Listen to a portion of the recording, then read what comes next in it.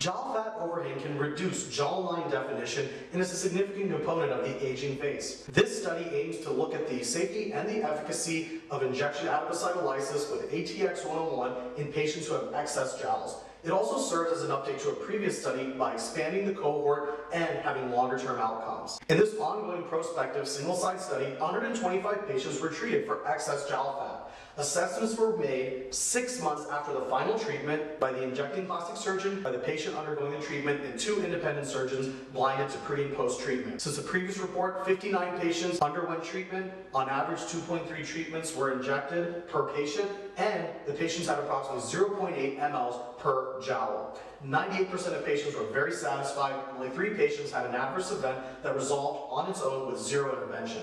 So in conclusion, ATX-101 to the jowl is safe and effective, but care has to be employed when injecting this area to not damage underlying anatomic structures.